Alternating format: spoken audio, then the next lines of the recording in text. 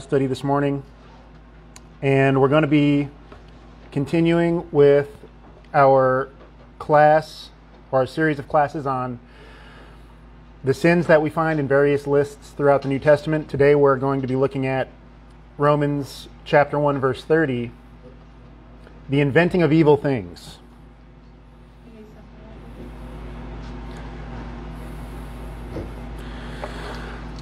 So let's go ahead and remind ourselves of this particular passage. Romans chapter 1, starting at verse 28 through 32. And even as they did not like to retain God in their knowledge, God gave them over to a reprobate mind to do those things which are not convenient, being filled with all unrighteousness, fornication, wickedness, covetousness, maliciousness, full of envy, murder, debate, deceit, malignity, whisperers, backbiters, haters of God, despiteful, proud, boasters, inventors of evil things, disobedient to parents, without understanding, covenant breakers. The list goes on. Who, knowing the judgment of God, that they which commit such things are worthy of death, not only do the same, but have pleasure in them that do them. So, in the context of chapter 1, starting at about verse 21, I want to say, what's really the discussion? Is anybody familiar with that passage? What's beginning to be described here? It talks about individuals that hold the truth in unrighteousness, and what's being described as far as this society. What's going on with this society here? Are you looking for that they're involved in idolatry? Like, what's being described in terms of like why is all of this coming to pass? Because they did not like to retain God in their knowledge.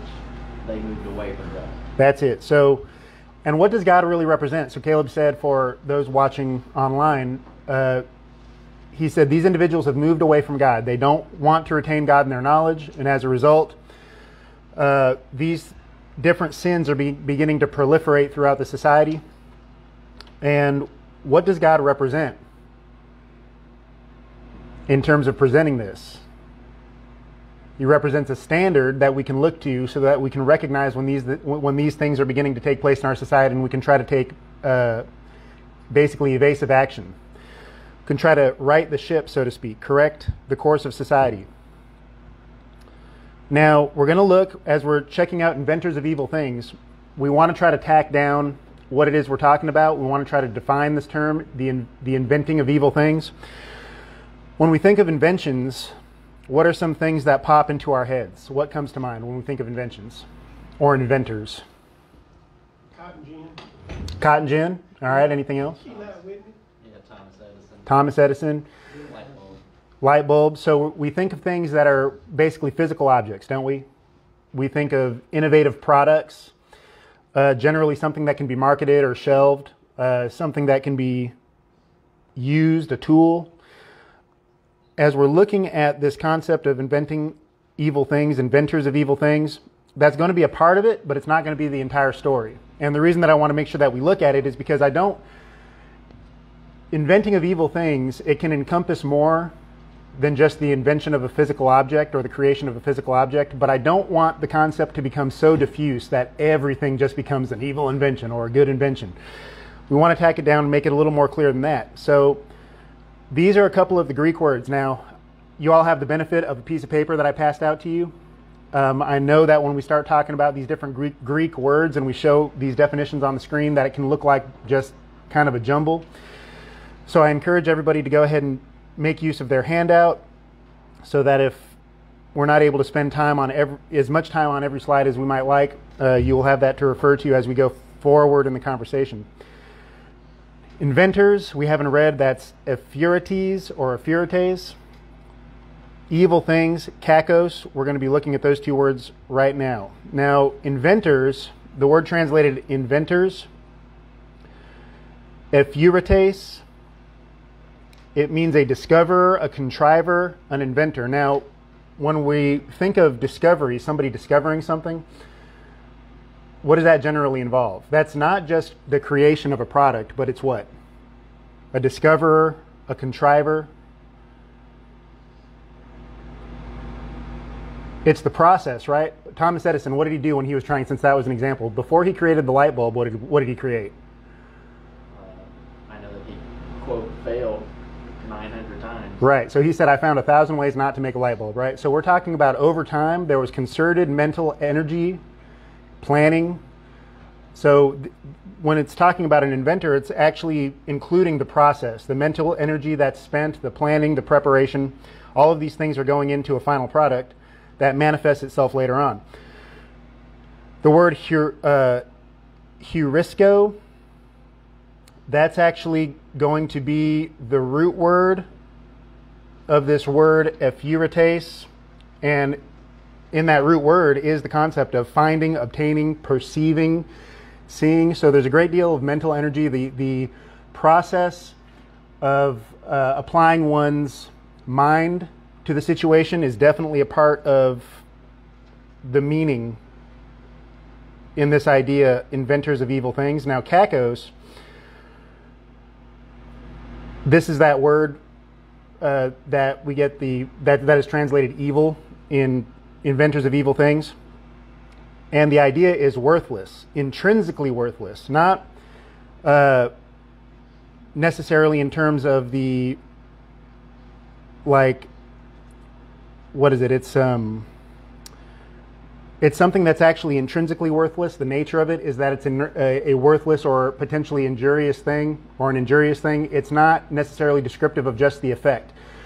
And we're going to be looking at a couple of examples to kind of differentiate that in our mind a little later on. But the thing to key in on is when we're talking about the inventing of evil things, we're not just talking about the finished product. It's not just, okay, here we have, this device that can only possibly be used for evil only. But we're also talking about the process that went into it, the fact that an individual spent a great deal of mental resource on it, a great deal of energy on it. It's the planning process. And we're going to see that it doesn't actually necessarily have to just be a product. The inventing of an evil thing can actually include the idea of creating a philosophy or a plan, a mental construct. Now, in the Hebrew, there's a corollary to these words, the idea of inventing evil thing or inventing a thing. And the corollary, this is the root word of several words that we're going to be looking at. It's kashab. It means to weave, to fabricate, to plot or contrive. Okay, so there's the idea of the mental energy, right? The planning process. To think, regard, value, conceive, invent, to purpose. So this is the mental aspect, not just the physical aspect. When we're talking about inventing evil things, it's coming up with these concepts, coming up with these ideas, making plans to bring something to fruition. That's all part of the inventing of a thing. We're going to be looking at this word. Now this word, kishabone, it comes from this root word, and if you're tracking, I have in red there 2803. As we're looking at these other words, you'll notice that each of them has this red 2803 pop-up. Kishabone from 2803. Makashaba from 2803. So they're all coming from the same word, right? To plot, to plan, to plot, contrive, to conceive. And the meanings of these words can mean actually mental. So it's a contrivance. It's a construct. Either actual, a warlike machine, so the invention of a physical product, or mental, a machination, so a concept that somebody is producing and working on and developing. So the reason I'm pointing this out again is as we're going forward and we're talking about the idea of what it means when somebody is inventing evil things and how to recognize when an individual is inventing evil things, or even to recognize an evil invention, we're not just talking about a physical device, like somebody would say, well, a gun, right, is used to hurt people, and so therefore it's an evil invention. That's not the way to conceive of this, and we're going to see more of that as we go forward. We're going to develop that idea further. Now, I know that's a lot of Greek words, and nobody in this room is a Greek scholar, but I'm saying, like, does the stuff that's being presented here make sense so far to everybody? We tracking so far? Okay. All right, now we're going to be looking at some examples of how these words are used. We're going to be taking a look at 2 Chronicles chapter 26. This is going to be an example where we're going to see all three of these words are going to be used in such a way as I think it'll be able to help us start to develop an understanding of this idea, to invent a thing. Now remember, in different words that we've looked at. These are the Jewish words, the Hebrew words, kishabon, makashaba. We're going to be seeing these words along with their root word back here, kashab, used in the following passage. So, this is Uzziah. Uzziah is preparing for war, and it says in verse 3 of 2 Chronicles chapter 26, 16 years old was Uzziah when he began to reign. He reigned 52 years in Jerusalem. His mother's name also was Jecoliah of Jerusalem. And he did that which was right in the sight of the Lord. So what we're going to be seeing here is he's actually doing right in the sight of the Lord. And this is going to be attached to the idea, the example I just used, where just because something is like, say, a gun, and its design is actually to be able to cause damage to somebody else, another human being, we're not going to say that, well, therefore that is an evil invention, and that's what's meant by the idea, an evil invention. We're going to see that here. Because he's doing that which is right in the sight of the Lord in verse 4. Verse 5, he sought God in the days of Zechariah, who had understanding in the visions of God. And as long as he sought the Lord, God made him to prosper. And he went forth and warred against the Philistines, and brake down the wall of Gath, the wall of Jabneh, and the wall of Ashdod, and built cities about Ashdod and among the Philistines. So he's going to war against the Philistines. This is activity that's approved in God's sight. He's not being condemned for this. Verse 14 of the same chapter 26 of 2 Chronicles. And Uzziah prepared for them throughout all the host shields and spears and helmets and habergeons and bows, slings to cast stones. And he made in Jerusalem engines, kishabon, invented makashaba, by cunning kashab men. All right, so there's all three of those words that we were just looking at, and this is the invention process that we're taking notice of. Where it says engine, that's a physical object that's been created, right? It's talking about a physical device, and there's our word for invention and related to a physical device. We have our word makashaba, that carries along the meaning of a mental contrivance, a planning, a perceiving, a conceiving of something. And that word is translated invented. And then we have individuals that are described as being very cunning. And these are individuals who, if we look at our word definitions, kashab, to plot, to contrive, to regard, conceive, invent, purpose. So when we're looking at the invention process and how these words are used, how the Hebrews would have understood it, it's the entire process, the inventing of something from finish to end, that involves the mental activity as well. In this particular case, it results actually in a machine, a device that is able to be used for a purpose. But we're going to see that it's not always going to have to wind up being a physical device. It can actually just be a plan. Cindy? Unrelated, but I'm curious to know if those words are the same words that were used to describe the devil, like cunning nature and serpent. It's not. It's going to be a different word. But it's possible that like if you look at the definitions, that some of those, some of the meaning might carry over, but it is a different word. I did remember looking at that. Yeah, it's a different word. So now we're going to be looking at, now this is a physical device, right? The invention of a physical device. Now we're going to be looking at these same words. These are Hebrew words. They're going to be used in relation to a righteous plan. And this is 2 Samuel chapter 14, verse 14. For we must needs die and are as water spilt on the ground, which cannot be gathered up again. Neither doth God respect any person, yet doth he devise, kashab, means, makashaba, that his banished be not expelled from him. Now, when we're talking about the plans that God has for his people to be able to preserve them, generally what do we think of? Do we think of like a physical device? I'm not saying like the physical realm is going to be excluded completely when it comes to means. But when we're looking at this, do we see how it relates actually to a plan that's being produced? God has a plan. It's a construct of mind. And these same words that are being used in relation to a physical object are also being used in relation to actually a plan that God has. Could be a plan basically that anybody has, just the plan itself.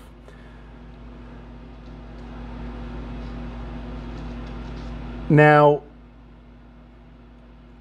as we're talking about a plan, or if we're talking about an invention being evil or not evil, as we're considering that concept, what's going to be the determining factor? If we're trying to decide, okay, there's a design that somebody has, some sort of a plan that they're developing, or there's an invention that they're creating for a particular purpose, if we're going to be trying to categorize something as either good or maybe neutral versus evil, what's going to be our standard?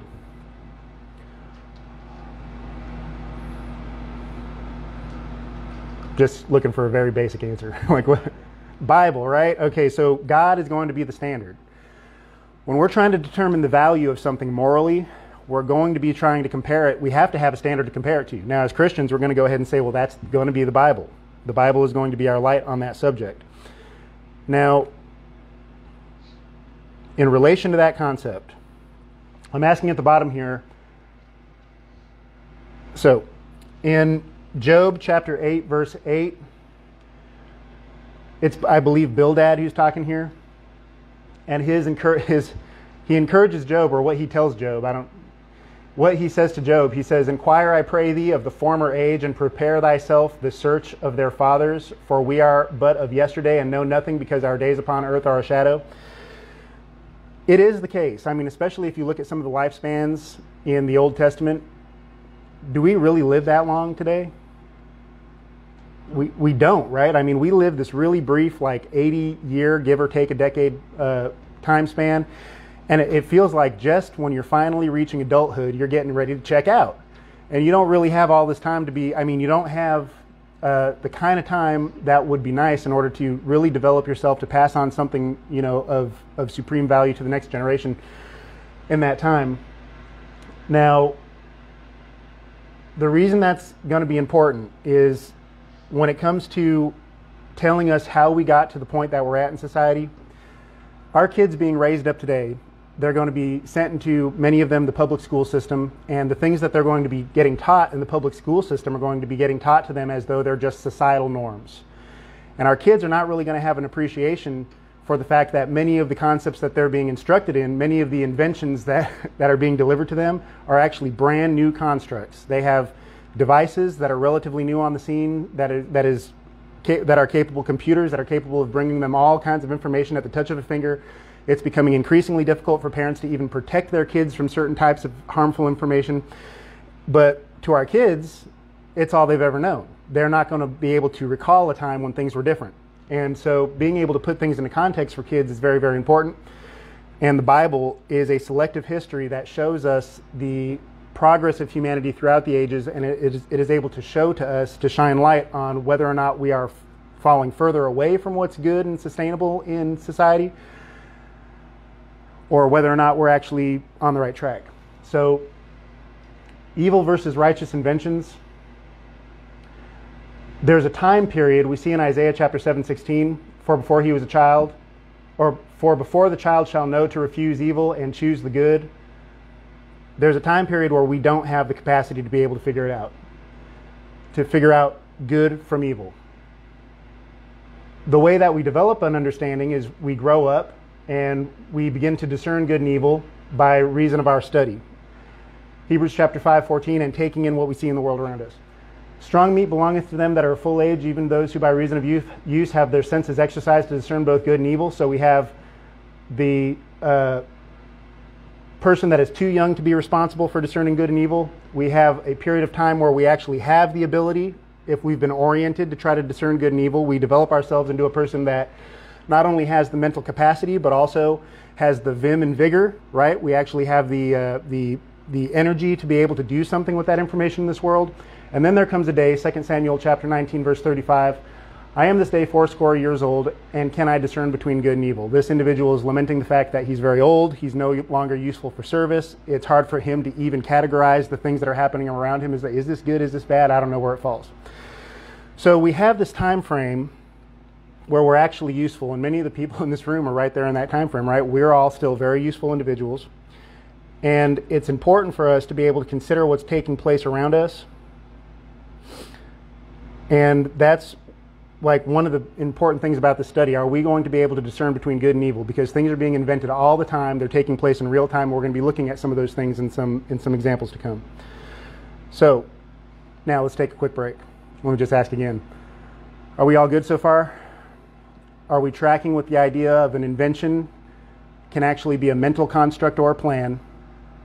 It can result in a physical device, the way we think of an invention, like a computer or a light bulb or something of that nature, but it doesn't necessarily have to be that. It could just be a philosophy. It could be a legal construct, right? The nature of how laws are written causes a society to fall in line with those laws. It's a construct that people wind up having to live by. These are all inventions. Everybody good with that? Okay. Now let's take a look at Esther chapter 9, and this is going to be, again, reinforcing the idea that an invention, a device, it can actually be just a plot, a plan, a mental construct. Esther chapter 9, verse 9, when Esther came before the king, he commanded by letters that Haman's wicked device, there's that word makashaba, the wicked device, which he devised, kashab, right? There's that word, to plan, to invent. Huh? Is it the wrong word? The wrong verse? What is it? Esther chapter 9, verse 9? That's not it? Is it?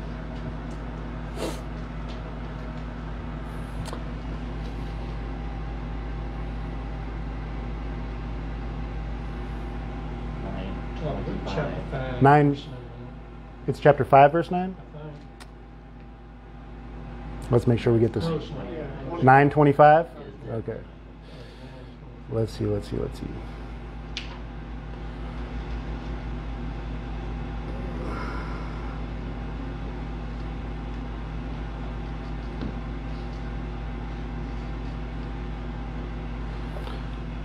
make sure we change that.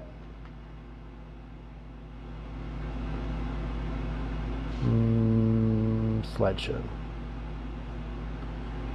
Thank you all for being attentive and helping me with that. Now,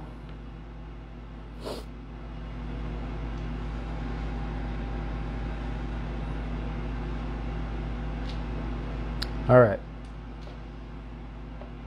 Now we're back in business. Esther chapter 9, verse 25 we're going to be looking at. And this is going to be reinforcing the idea that a device, a machination, an invention can actually just be a plot. When Esther came before the king, he commanded by letters that Haman, now I have that just so we can identify who's being spoken of. That's not actually in the text. Commanded by letters that his wicked device, which he devised against the Jews, should return upon his own head, that he and his son should be hanged on the gallows. Now, of all of the things mentioned here, what is the evil device? We have gallows listed there. Is it going to be the...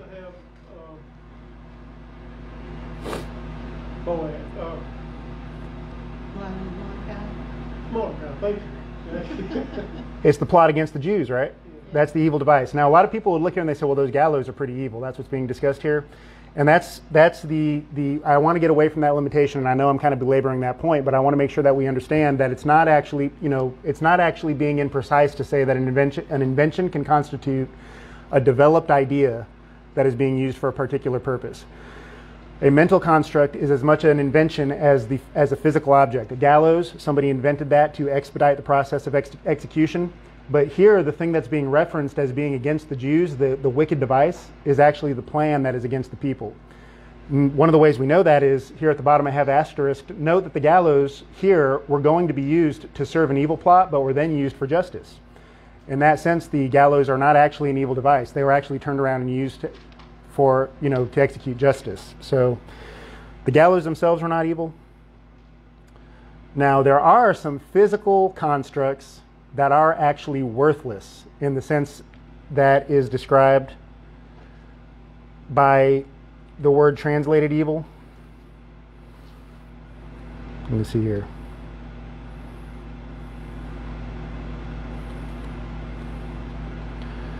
Kakos, there it went. There are some physical things, because I know we might be beginning to ask ourselves, well, are there any physical devices that are actually intrinsically worthless? Okay, we see that gallows are not necessarily evil because they can actually be used to serve righteousness. We know that a gun can actually be used for self-defense, and that's not an evil thing. Are there any actual physical things, or is it all about the purpose for which it's designed. And I'm going to say they're going to be very closely linked. Some things are so tailor-suited to a purpose that they should not even exist as a physical object. And we're going to be looking at some of those things. Let's see, Esther. All right, now here we go. Now we're going to be talking about evil plots, and then we're going to get on to physical devices. Now this is kind of like some more recent news. Not exactly breaking because, you know, it already broke, but I'm saying like it's pretty recent. And I realize we're dealing with a smaller screen, so I'll be reading it. You guys can probably see that, I guess. This is a recent news article. Virginia's Department of Education was required by law to create model policies for school boards regarding treatment of transgender students no later than December 31st, 2020. The draft model policies are now public and require schools to use students' preferred pronouns and to allow students to use the bathroom of their choice without question. The document states that faculty and students are to use students' preferred pronouns or face disciplinary action. So it's a step away from being written into law that there can be disciplinary action imposed upon faculty, for not going ahead and just calling a boy a girl or a girl a boy, depending on the child's preference. In addition, faculty and staff are told to create short-term solutions should a student's parent or guardian not accept their claims of transgenderism. Does that sound like it's starting to get kind of hairy? That it's this close, it's just a breath away from being written into law, that staff are free to start making short-term solutions for a child's chosen identity, regardless of what the parents think. Now, these short-term solutions, they're not the only thing. Such a plan may include addressing the student at school with their asserted name and pronoun while using the legal name and pronoun associated with the sex assigned at birth when communicating with the parents or guardians. Separating worlds. We'll go ahead and placate the parents by referring to the child the way the parent wants us to, but then when we have the student alone, we're going to go ahead and play into their world that they're trying to create for themselves. So they're pitting them against one another. Of course, school staff are also encouraged to provide families that aren't on board with the claims with information to get them in line, which can include calling Child Protective Services if they feel a student is being abused, neglected, or at risk of abuse or neglect by their parent due to their transgender identity. This language, if individuals are paying attention to the language that's being used here, they can call Child Protective Services if there is abuse, if there is neglect, or if the faculty feels there's a risk for it. Now, that's extremely subjective, very open-ended. Now, this is taking the power of raising a child right out of the hands of a parent. Now, this let's see, 70, 80, 90, 2000, 2010, 2020.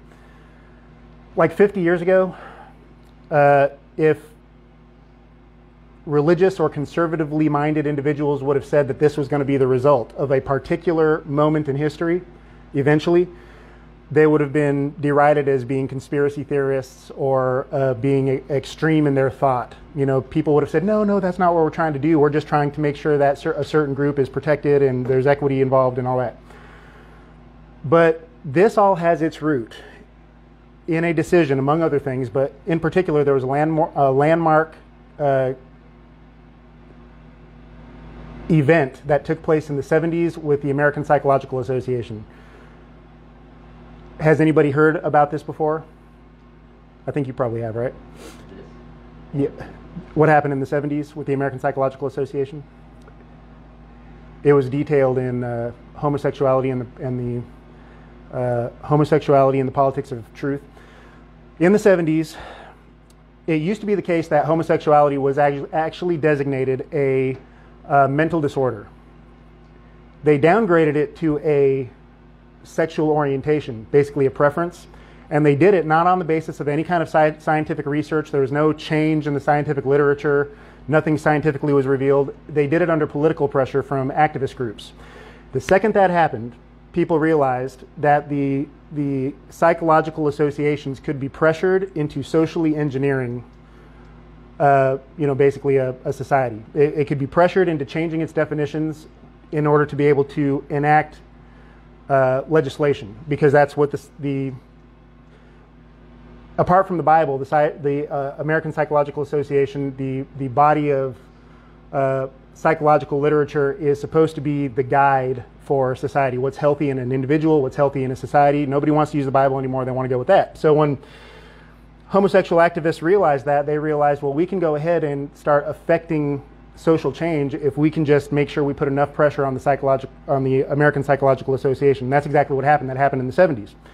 And ever since, now we're at this point here where if you are a parent that disagrees, my male child is not a girl. This started just 2 years ago when they started hanging out with LGBT kids at school, and they started looking at LGBT stuff online, and all of a sudden they think they're LGBT, and I'm just not convinced this isn't based in anything. This is basically a fashion trend. If that's the position the parent takes, the school can actually call child social services. And now there's a legal problem that the parent has. This is like a breath away from being written into law in Virginia. So now, are we seeing how over time mental energy was put into this? And are we seeing that it actually has a evil effect? This is an evil plan. This would be an evil invention. It's a purposed philosophy that's being imposed on society, and it's absolutely directly against what the Bible would teach. Now, as we're going forward, now we saw how in the 70s all they wanted to do was downgrade it from a mental disorder to downgrade homosexuality from a mental disorder to a preference, to a sexual orientation. And we saw how over time that genie got out of the bottle, and it just got worse and worse and worse. It was very hard to bring it back. So let's consider verses we're going forward. 2 Timothy chapter 3, verse 13. But evil men and seducers shall wax worse and worse, deceiving and being deceived. Things have a tendency to keep getting worse. Once you let the genie out of the bottle, it doesn't tend to just go away or just stay exactly the same. Once something becomes a practice, it tends to become more and more developed. It has greater and greater impact on a society. Now let's consider, everybody here been to a circus at one point or another, or a carnival? All right. Evil plots producing evil inventions. Now this doesn't seem like it's that dangerous, but again, things wax worse and worse, don't they? Knock over the milk bottles. I don't know if anybody's ever played this where you try to knock over the milk bottles with a ball. Now, this game is very frequently rigged. This is coming out of an article. Knock over the milk bottles. It's probably the most straightforward game. On the midway, a carnival worker stacks 3 milk bottles in a pyramid, hands you a softball, and you cash in on your best Nolan Ryan impression, right? These bottles are often filled with lead that weigh up to 10 pounds. The balls that they give you are actually pretty lightweight. They're not like a regular standard softball. They're a lightweight softball, and the milk bottles on the bottom each weigh 10 pounds. They're filled with lead, and they're touching each other. So they're going to be supporting one another. Knocking all of those off the platform seems like an easy task. All you got to do is make sure you connect a little bit with each one, but in reality, those bottom bottles are super heavy. The person playing the game is given the impression that these are just normal milk bottles. They don't really ask a lot of questions about it, but really the odds are stacked against the person playing the game. So these carnivals get to travel from town to town, taking people's money for every turn that they take, and they hardly ever have to give anything away. Now, we don't have to, does anybody see how that's a dirty trick? It's kind of a dirty trick, isn't it? You're fooling somebody. You want to talk about unequal weights. Not all these bottles weigh the same. Here's another one. This is the ball bounce. Now, there's a man who actually blew his life savings on this device. Okay, these things are they're built to keep people engaged.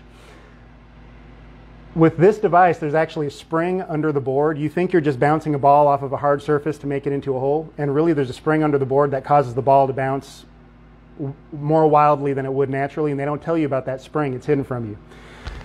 That again, we would say, well, that's a dirty trick. That's not fair. You shouldn't be doing that. You should at least tell the people, well, this is the nature of the game. It shouldn't look like one thing and actually be another.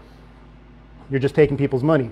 Here's another one. I don't know if anybody's ever looked at one of these things from the side, but the free throw games that you see at a lot of these carnivals, they're actually squished just like this. You can't tell when you're standing from the front. If you've ever seen them, there's nets on both sides. You're directly in front of it. You don't really get to the side. If you got to the side, you'd probably see that this thing is squinched shut so that you have about only a 1/4 inch of room on either side in order to be able to sink your ball. That's why, and your ball is overinflated to make it bouncier. So the odds of you actually making this and winning the game are very slim. You think you're shooting into a regular hoop and you're not. Again, we say, well, that's a dirty trick. Now, I don't know that we really have time for this. This is a clip where an individual is talking about the dangers of gambling. Now, if we see that all of those three things are pretty dirty tricks, I don't see why we would think this is okay. From a kid's perspective, we would not want our kid playing a free throw basketball game at a carnival thinking he has a chance at winning, only to learn later, oh man, they squished the hoop on me. That's not fair. That's a dirty trick. But then we say that this is an okay trick to play on the community. In the video that I'm not showing, it talks about how the slot machines that are in these facilities are designed to take advantage of a shortcoming in the human nervous system in order to keep them insanely persistent at spending their money. The argument is made, well, you know, individuals know that the odds are super high. Well, psychologists know that huge numbers are very difficult for people to appreciate. Very, very difficult. So they don't really understand how bad the odds are. And they don't understand that this thing is playing, it is triggering a reward system in their nervous system to keep them irresponsibly tuned into this game to the point where, you know, a lot of people wind up having serious problems. It's a dirty trick. Now, as we're talking about things getting worse over time and letting the genie out of the bottle so that things continue to get worse, we're talking about these evil inventions, and now we're playing up the idea that these things are, evil inventions are no light matter. They are horrible for societies. They can define the character of a society if individuals are not careful. Now, circuses have been around for a long time. Carnivals have been around for a long time. And they've been playing these little dirty tricks for a long time. And they seem rather harmless. You're only spending 50 cents or $1 per turn. But then that turns into the state lottery, right? It's normalized. Well, now instead of playing a dirty trick, we'll let people know that the odds are ridiculous, and we know psychologically people don't really appreciate how bad our odds are anyway, so we'll just go ahead. They'll never have a chance of winning, even though we're kind of making them think they do, and we'll take all their money that way. And then once you normalize that, then you get to actually develop a machine that is so finely tuned to the human nervous system that it keeps them just hooked into that thing like a drug addict. This is the genie, the concept. We're going to go ahead and create an evil invention, a trick to con people out of their money, and then before you know it, we're actually just plugging people in like they're machines and keeping them addicted to this evil invention. Now here's a little bit more nail on the head. This is the evolution of the meth lab. It used to be that it took all of this room and an actual lab setup to produce meth. Well, people got more refined and they realized it looks dirtier, but we can produce this material out of basically an ice chest. You could fit it in the trunk of a car. And now they're able to produce meth with what they call the one-pot method. That's all the room it takes, just a bottle with a tube coming out the end. The evolution over time. Somebody came up with an evil invention to produce a product that to get money out of people, to play on their lusts for this drug, to get money out of people, and over time it kept getting more and more refined, but in addition to it getting more refined, the quality of the product, it's more dangerous. So we see how and people took a lot of time and effort to set up this lab initially, didn't they? That took some real scientific effort to figure out how to produce meth. Now any old joker on the street can do it. The genie, somebody had an evil invention that they decided to devise. They put mental energy into it. They created a physical device to bring their idea to fruition. And now it's incredibly difficult to stop because anybody on, you know, any corner drug dealer can get online and figure out how to make this stuff. Now, how are we doing on time? 10:50? It's 10:48, so 2 minutes. 2 minutes. Okay, so pornography, another evil invention. Now look, this is a man looking in the window of a porn shop in Copenhagen, Denmark in October 1969. Porn was legalized there July 1969. Now there's an approach that was taken. I'm not going to read all this to you. I'll just tell you what it says. Basically, this is from Forbes magazine. It talks about the evolution of the porn industry. The way that it started was you had an individual that got around a legal construct, right? There was a legal invention in place to try to prevent pornography from being distributed openly. And in order to get around that, some individuals in Germany decided we're going to make a documentary on pornography. See, now it's protected as art. Now it's not actually pornography, it's a documentary. See how they got around it? They came up with a legal invention to try to circumvent. They invented an idea, and then they brought it to fruition to affect society. They were able to kind of get around it, and they wind up showing quite a lot of the sexually explicit material in their documentary. It was selling out all over the place. Now, seeing that success, it says D. Renzies, that's the person who made the film, wasn't the only film to make waves that year. Andy Warhol, his controversial Blue movie was also released in 1969, and it was the first movie to show explicit real sex, like Censorship in Denmark, which was the documentary. It got away with its obscene content on account of being considered art. Indeed, Warhol is quoted in Victor Brachus's biography of him saying Blue movie was real, but it wasn't done as pornography. It was done as an exercise, an experiment. They were purposing to try to figure out, is this marketable? How can we get around the legalities that are in place? This was a contrivance. It was an evil invention. And what do we have today? It's actually difficult to keep kids away from this stuff now, isn't it? From one shop in Copenhagen to now, good luck getting your kid through this life without being exposed to it. So now we go from pornography to doing what it did to now this is an open advertisement. Ashley Madison, this is a serious advertising campaign that they put out. And they're still doing it as far as I know. Life is short, have an affair. AshleyMadison.com. These individuals are actually in the open business of helping you cheat on your wife or husband. And how do we get there? People ask, how do we get there? Well, the genie was let out of the bottle. Somebody had an evil invention. They concocted something in their mind. They put effort into introducing it into society. And before you know it, we're so far away from the standard that we don't even know. Kids growing up now, they look at all this stuff and they think, well, this is just what the world is. Evil inventions. So inventors of evil things, we see why it would be included in a list in Romans chapter 1 of things that are detestable. And we see why it is that there's such a stern warning against this particular sin. So are there any questions that anybody has or comments? Okay, I'm going to start shutting down and get out of the way for Caleb to present his lesson.